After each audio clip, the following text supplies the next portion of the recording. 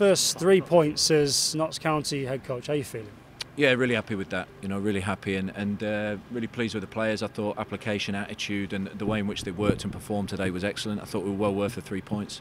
At first 5 or 10 minutes, they came flying out the traps, yeah. and you must have been thinking, "Oh God, here we go." Yeah, I mean they've got speed and mobility up front, and they just came and went really direct first 5 or 10 minutes. And in fairness to them, they almost got a goal, so they started the game really on the front foot. But once it settled down, I felt like we were quite calm. We moved the ball well. I thought we used the space in behind and attacked. And yeah, I thought we were probably the aggressors. I mean, they won it and put it back on us, but in general, I thought we were more in control.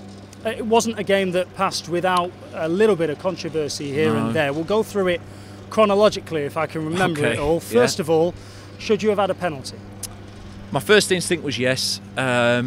Seeing it back, I've only seen it off our camera, and it's really hard to tell. So my instinct was yes, but I've heard that according to the TV, they didn't think it was 100%. So I've watched a bunch of replays, and I've also come to the conclusion that I don't know. No, so it's too hard to say, Beyond that, what was the next controversy along the timeline? You feel free to prompt me if I can't remember. I mean, there's a lot of small fouls. There was a lot of complaining on the sideline, not from us, but. How are you finding that? Is that something that is new to you? And does that happen as much in Scandinavia? No, it doesn't. It doesn't. It's definitely new. I mean, to be honest, I just prefer to concentrate on my team and coach my team. I don't get too involved with the officials. Listen, it's not an easy job. It's not an easy job. They're going to make some mistakes. I think you have to accept it. You don't like it, but at the same time, they need a bit of help as well. And so I prefer to concentrate on my own team and coach them. But yeah, I mean, Kyle Wotton's is maybe the last one. I've just seen it back. For me, it's the boy's hurt, and we all wish him well there. But for me, he just goes up in a duel to try and win the header, and it's fairly innocuous. I don't think there's any malice in it at all. So that's a bit disappointing. Had you thought about taking him off just in case he got another yellow?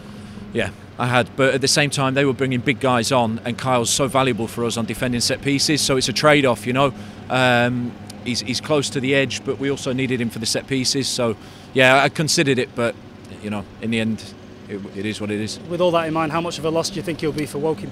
Yeah, it'll be a loss, but I thought Jimmy Knowles did a brilliant game for us, and I also thought when Lewis Knight came on, he was a real spark in there. So we've got options. So we maybe although we don't want it, it'll be an enforced break, and then he'll be fresher for the next game against Hartlepool. Just going back to the chirpiness of dugouts, which you so often get in the National League and League Two as well. Do you just carry on being who you are? I carry on being. Do you leave Mo to do? I let Mo. Yeah, that's why I brought Mo. He's your bodyguard. Mo can do my talking for me. Mo's an angry Scotsman, so I've got him perfect. Then I can just carry on coaching the team, and I'll let Mo deal with that. So we've got no worries there. Does he get on particularly well with Jim O'Brien then? Yeah, he does, yeah. I'm sure. What pleased you the most about just the performance? I think it was the way in which we mixed the game. I think we were much more dynamic going forwards. I think we kept it when we needed to, just to take the tempo out of the game. And to be honest, I thought our shape without the ball was excellent. I thought we were disciplined, well organised. So, yeah, and of course at the end we really had to dig in and fight, and I think that shows good character. You made a lot of changes today. Well, I say a lot, 4, but some of the players dropped not just out of the matchday 11, but they dropped out of the matchday 16 as well. Eli Sam sat up in the stands, Ben Turner as well. Is that because you're just finding your way about which is the group that is going to be the core group? Yeah, I mean, Ben pulled up with a calf injury yesterday. That's why we rested him. But yeah, I mean, I'm learning about the players, and I need to give them an opportunity to show what they can do. We're new in here, and I think all of them have got something to offer. There's only 5 on the bench, so sometimes that means we have to rotate, and with a lot of games, so be it. But I think we want hungry players that are ready at any moment to step in, and I think that showed. Adam Chickson was excellent today. I think Regan Griffiths, young lad coming from Crewe, did a great game. He was brave out there to go and get on the ball in a tough game. You swapped the formation about a little bit as well and went 3 at the back. The thinking behind it? We felt a little bit when we lost the ball. We were open when we just had the 2 centre backs in there, so we protected a little bit against that. And we felt like we wanted to keep the midfield 3 intact, because I thought the midfield 3 looked good together, and then 2 strikers. I think Kyle needed a little bit of support, so we felt 3-5-2 this game would suit us.